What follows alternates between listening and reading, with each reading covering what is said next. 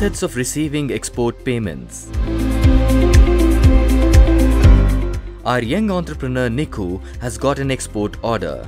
The prices and INCO terms have been negotiated.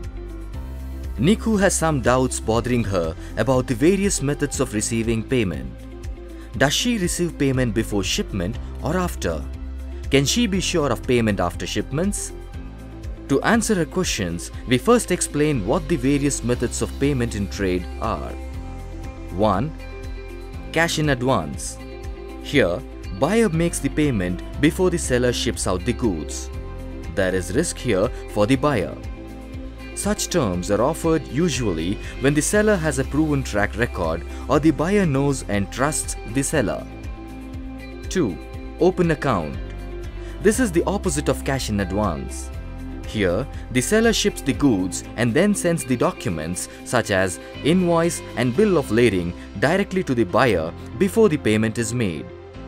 Buyer agrees to pay the seller at a future date as mentioned in the sales contract, usually 30 to 90 days after receiving goods. However, foreign buyers may press for open account terms since the extension of credit by the seller to the buyer is common.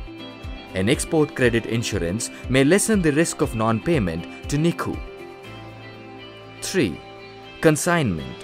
Consignment is a variation of open account in which payment is made after the goods have been sold by the foreign distributor buyer to the end customer. This helps reduce the direct cost of storing and managing inventory for the distributor buyer.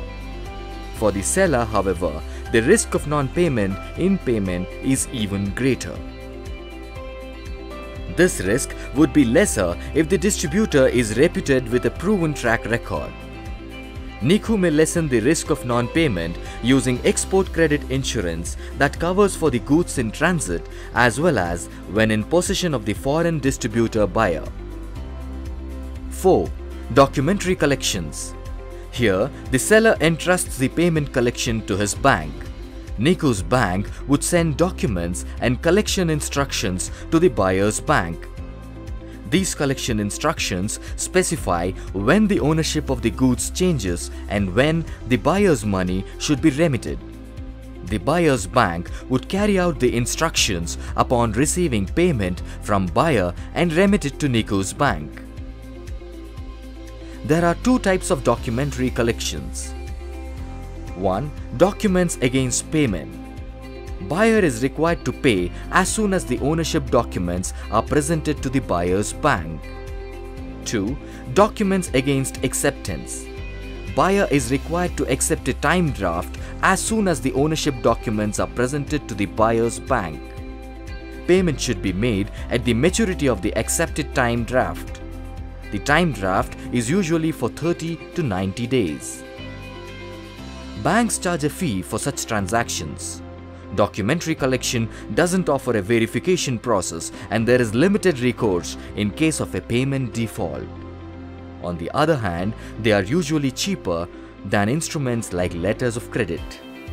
Letters of credit.